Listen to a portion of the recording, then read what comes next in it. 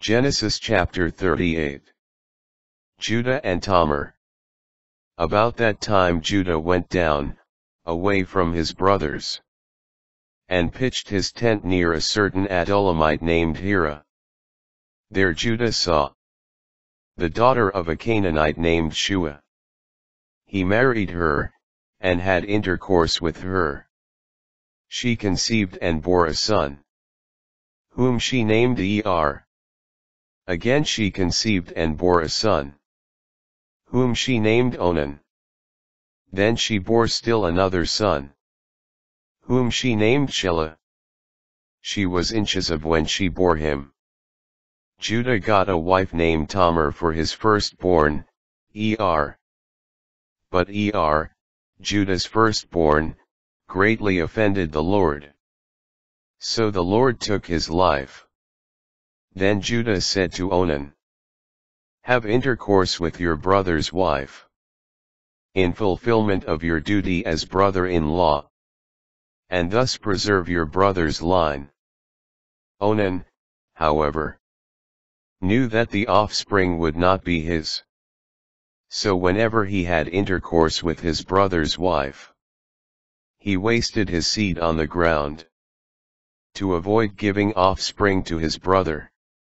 What he did greatly offended the Lord, and the Lord took his life too. Then Judah said to his daughter-in-law Tamar, "Remain a widow in your father's house, until my son Shelah grows up." For he feared that Shelah also might die like his brothers. So Tamar went to live in her father's house. Time passed, and the daughter of Shua, Judah's wife, died. After Judah completed the period of mourning, he went up to Timnah, to those who were shearing his sheep, in company with his friend Hira the Adullamite. Then Tamar was told, "Your father-in-law is on his way up to Timnah to shear his sheep." So she took off her widow's garments, covered herself with a shawl, and having wrapped herself, sat down at the entrance to Enaim, which is on the way to Timnah, for she was aware that, although Shelah was now grown up, she had not been given to him in marriage. When Judah saw her, he thought she was a harlot, since she had covered her face. So he went over to her at the roadside and said, "Come, let me have intercourse with you." For he did not realize that she was his daughter-in-law. She replied, "What will you pay me for letting you have intercourse with me?" He answered, "I will send you a young goat from the flock." "Very well," she said, "provided you leave me a pledge until you send it."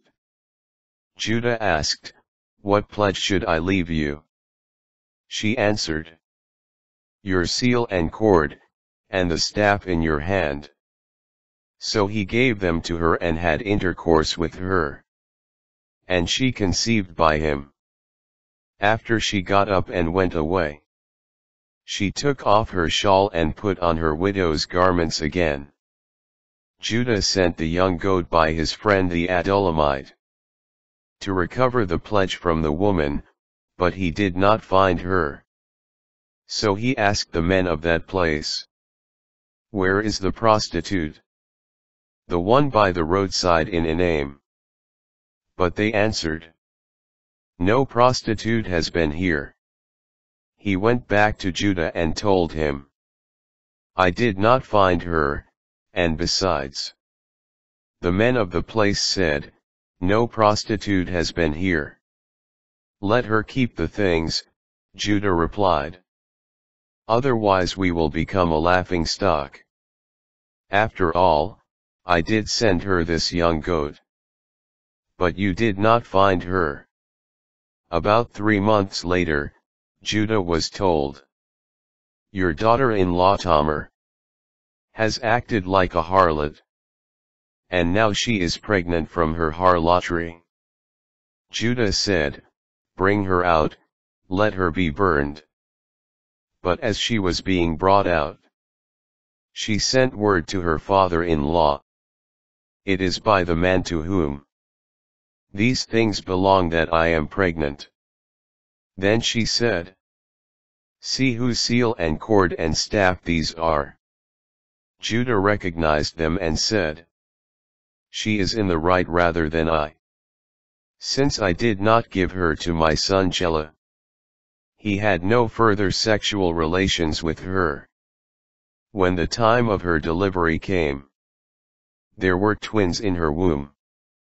While she was giving birth, one put out his hand, and the midwife took and tied a crimson thread on his hand, noting, "This one came out first." But as he withdrew his hand, his brother came out, and she said, "What a breach you have made for yourself." So he was called Perez. Afterward his brother, who had the crimson thread on his hand, came out. He was called Zerah.